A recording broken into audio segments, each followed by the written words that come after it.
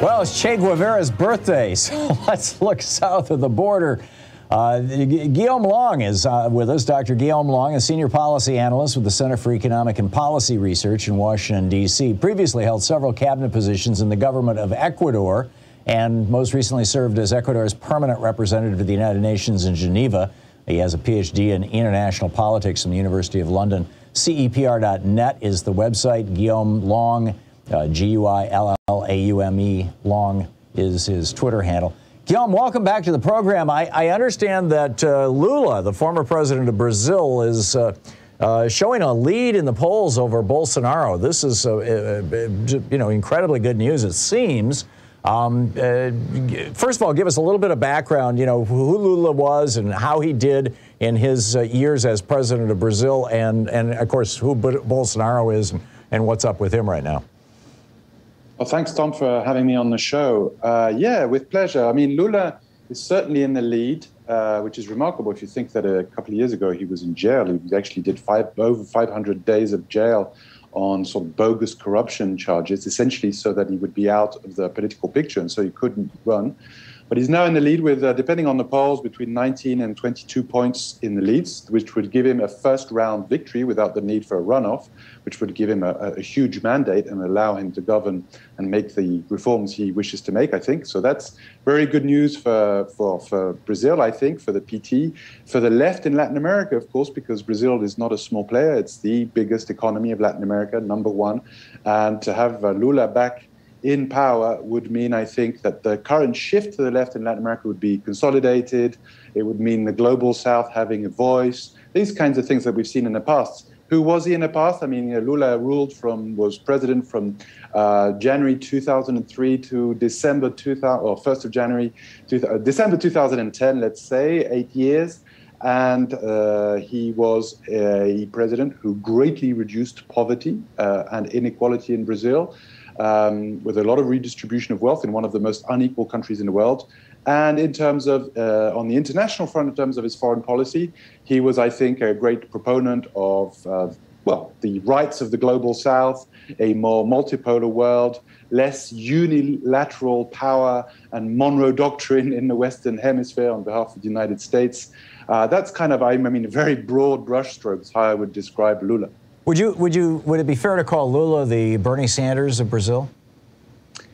I mean, Bernie Sanders has never governed, from the executive branch, so it's very difficult to say. But yeah, I would agree that I think they share a lot in common. They're progressive politicians. Some people on the left of Lula have actually criticized Lula for not being radical enough, and which was actually a criticism that was laid at the political left that was in government in a number of countries in Latin America, that they weren't radical enough, that they essentially modernized capitalism, which is actually, when you modernize capitalism and bring on the welfare state, it can be, you're still taking big risks. You're being, running the risk of being toppled. In the case of Lula, he actually, ended up in jail. So I would argue that sometimes the modernization of capitalism, making it more human and socially redistributive and so on and so forth, can be quite radical in a way. But he did have a current to his left that was critical of him. To what extent that compares to the US left in general,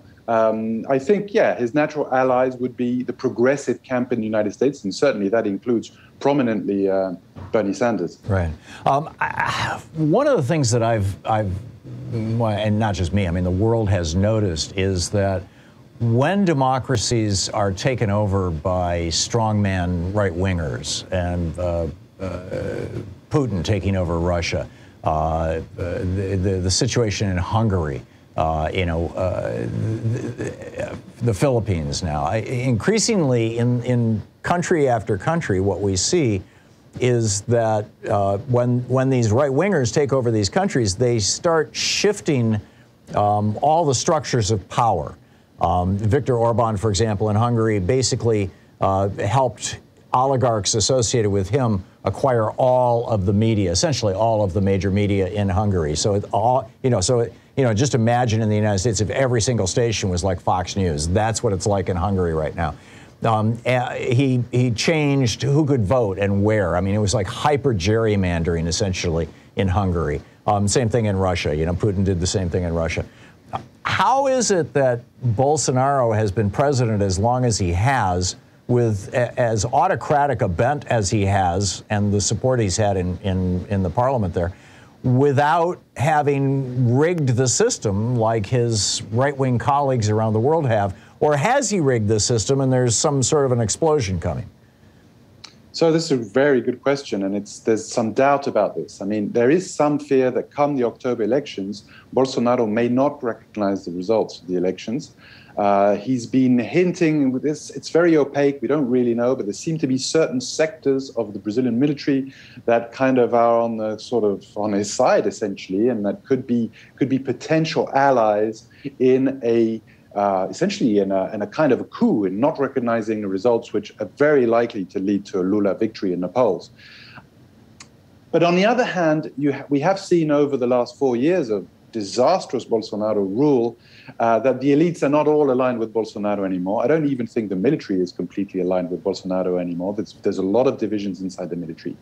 Now, why that is, I mean, there are a number of reasons. First, it's been a disaster for Brazil.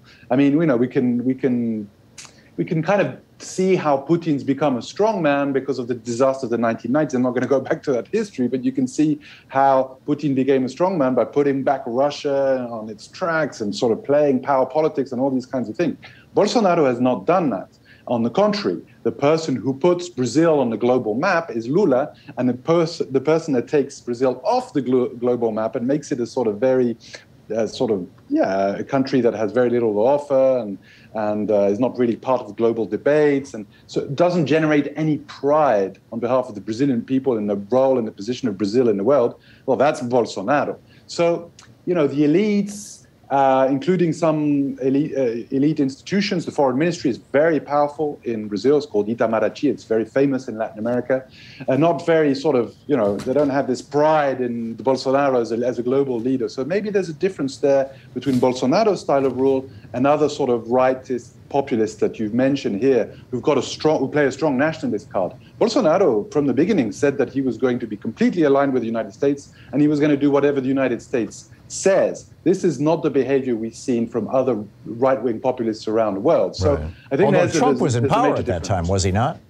That's right. So Bolsonaro might have been binding himself more closely to Trump than to the United States. That's correct. I think that's right. I mean, I think we've seen Bolsonaro at the 9th Summit of the Americas last week really trying to sort of repair his ties with the United States, as in this case, with the Biden administration.